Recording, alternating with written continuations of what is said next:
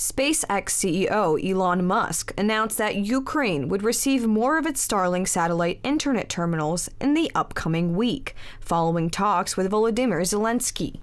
Talked to Elon Musk. I'm grateful to him for supporting Ukraine with words and deeds. Next week, we will receive another batch of Starlink systems for destroyed cities. Discussed possible space projects, but I'll talk about this after the war. The Ukrainian president also invited Musk to the country, stressing that this would be a possibility after the war. So if you'll have time after the war, you're very welcome. I invite you.